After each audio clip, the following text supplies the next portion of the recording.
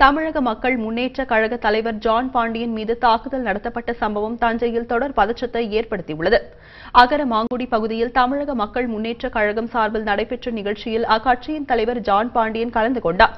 நிகழ்ச்சி முடிந்த பின்னர் புரசங்காடு செல்லும் வழியில் மர்ம நபர்கள் சிலர் அவரது கார் மீது கற்களை வீசி தாக்குதல் நடத்தியுள்ளனர். தகவல் கிடைத்ததும் அப்பகுதியில் 100க்கும் மேற்பட்ட காவல்துறையினர் குவிக்கப்பட்டனர். இந்த தாக்குதலின் போது இருசக்கர வாகனம் ஒன்றும் தீ வைத்து எரிக்கப்பட்டது. இதையடுத்து இந்த தாக்குதல் சம்பவம் தொடர்பாக 24 பேரை போலீசார் கைது செய்துள்ளனர்.